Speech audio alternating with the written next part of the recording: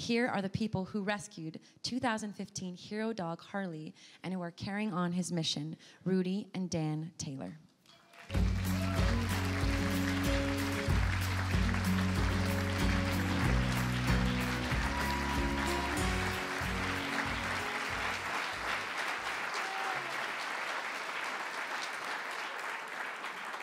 Thank you, thank you.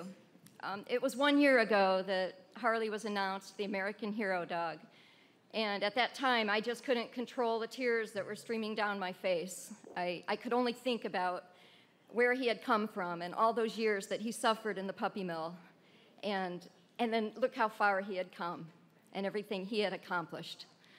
You know, a lot of people would say that I spoke for Harley, but the truth is, Harley spoke through me. I was only lucky enough to be the mom of a very, very special little dog. And I'm tremendously grateful for that. His beautiful, forgiving spirit, it shines, it inspires me. And I will continue his fight to bring an end to puppy mills.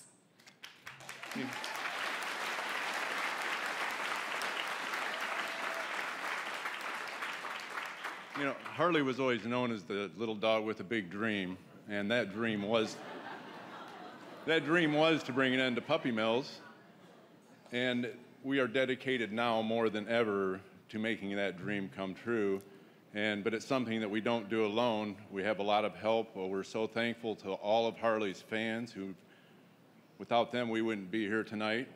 We're extremely thankful to American Humane, Hallmark Channel, and especially Lois Pope, because they all have the vision and the understanding that it's so important to deal with this issue. This is the largest animal welfare issue that we're dealing with right at this time. But most of all, I'm personally thankful to Harley because he did, I see a common thread here tonight, and he did for me what only a dog can do. You know, Harley made me a better person, and you know, he helped me see the goodness in people everywhere. And I know that you all understand that. And Harley had another tagline, and it was "Love like Harley." And I think that we should all practice that a little bit more. Everybody should try to love like Harley. Thank you so much.